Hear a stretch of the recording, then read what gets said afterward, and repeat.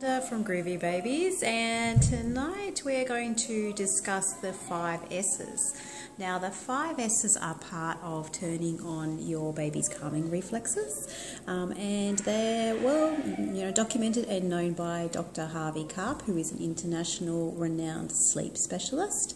So what we'll talk about is the first ones. First one is swaddling. So if your baby is still got that startle reflex, then swaddling is the first one that you can try on calming your baby down.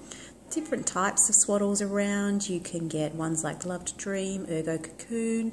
For the younger bubs, you still might need to be wrapping them. Different types. You can experiment with what you think. A lot of bubs still need their arms cocooned a little bit, whereas ones with the swaddles with the arms up might still not be tight enough. So for the younger bubs, I do still really love the Ergo Cocoons. Next one is the side and stomach position, just for settling, obviously, according to the Australian SIDS guidelines. Next one is swinging, so often that swinging side motion will help them to calm down. Shushing, absolutely shh, quite loud into their ear. It replicates the sound as if you were in a bathtub with your head underwater, so quite loud, not like a shh, shh, shh, shh, chug, chug, chug, chug.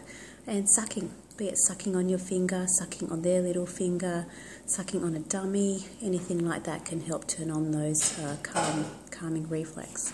So I hope that has helped, and any questions, please touch base with me, Amanda@groovybabies.com.au. Thank you.